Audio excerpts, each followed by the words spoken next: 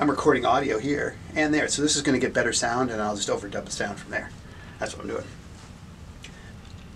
Welcome to the sound room, where we're going to record professional grade audio.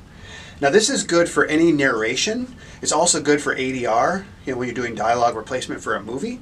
But this is the stand we want. We want to be standing up. We've got our podium right here. We have the microphone right in front of our face. We have this to get rid of the sibilants and other kind of sounds that can come in there. It breaks them up. It's really cool.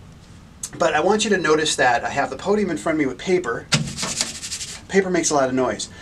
What you're doing is, while you're recording, you're not touching the paper, but you're getting yourself into a comfortable position where you can read. Maybe the paper's up here, but I'm just looking at it and I have a natural pose. I would like my head to be as upright as possible, but I turn it down just a smidge to be able to read the words. Now, that's one thing I can do. Second thing is, let's say I have the words on my device. I can have the device right here in my line of sight. What's nice about this is I want it as high as possible so that my head stays up, but I'm putting it comfortably in front of me so I can read it easily.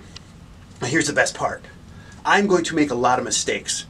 What you want to do is, when you make a mistake, you simply pause, go back to the beginning of that sentence if you're reading the paper, or you're reading your screen, begin that sentence again, and keep going. You're going to make a lot of mistakes. People do. Not a big deal. Now, one final thing. If you're shuffling the paper, which is annoying and really loud, not a problem. Read your final statement, sentence, whatever, on the piece of paper, pause, turn the paper over, get it situated, then continue reading. In editing, we can cut out the paper sounds, we can cut out the ums and ahs or the goobers. As long as there's no sound waves, we can see where the goobers are.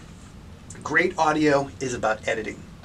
Well, it's a lot of stuff, but this positioning right here will give you a professional grade sound and set you up so that you can do overdubs or whatever you need to do in the sound room. Thanks for watching.